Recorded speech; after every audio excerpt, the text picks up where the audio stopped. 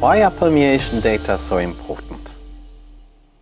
When it comes to the protection against liquid chemicals, the type cabin tests only measure the repellency against blue-colored water.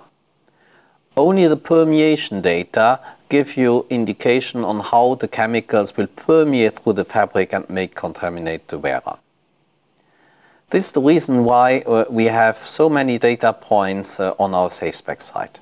Let me show you how to access these data. You go on our SafeSPEC site,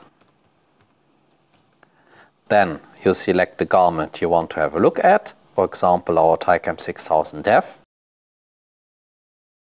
and then finally you scroll down and you click on permeation data. Let me now explain you the different data points we have taken, how to interpret them. The first column you see is BT actual. BT actual stands for actual breakthrough time.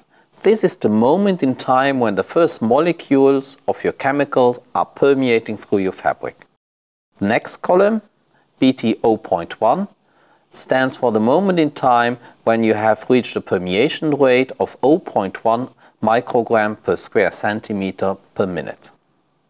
The next column, BT 1.0, stands for the moment in time when you have reached a permeation rate of 1 microgram per centimeter square per minute, which is required by the European standard. The next column, SSPR, stands for the steady state permeation rate, which is the highest level of permeation rate you can get. And then finally, the last column, MDPR, which is the measurable permeation rate. This is the lowest level of permeation rate your equipment may possibly detect. So in the case of acetaldehyde, this is 0.06 microgram per centimeter square per minute.